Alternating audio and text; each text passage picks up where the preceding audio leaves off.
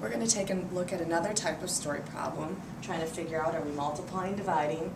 Is it an array, repeated groups, or area? There are 4 students sitting at each group, so I can already see some clues. There's 4 students at each group of desks. If there are 28 students total, how many groups of desks are there? Well, that gives me a clue. I'm not going to multiply. It's not telling me times more, so that's not going to be a good choice. Dividing, though, it's saying I have a total of 28 students, 4 students at each group.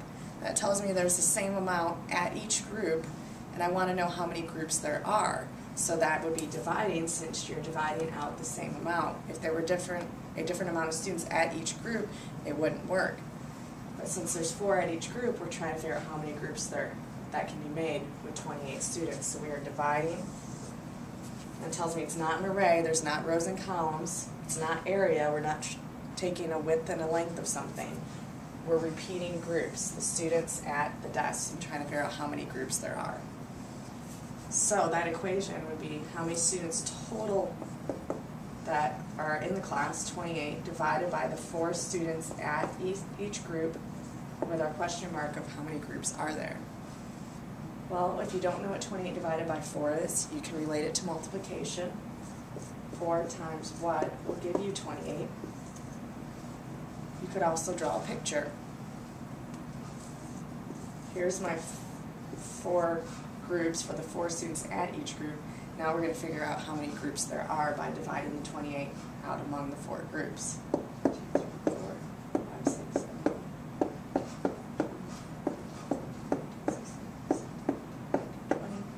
2, 3, 4, 5, 6, 7, 28. You have to be careful to get the same amount in each one and to make sure you can see each individual dot so you don't miscount. 1, 2, 3, 4, 5, 6, 7. So 28 divided by 4 equals 7. You could have also counted up by 4s, 4, 8, 12, 16, 20, 24, 28, and realize that took 7 times.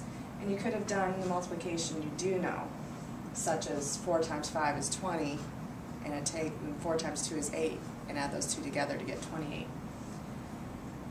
So based on this problem, how many groups of desks are there? There are 7 groups of 4 students to equal a total of 28 students.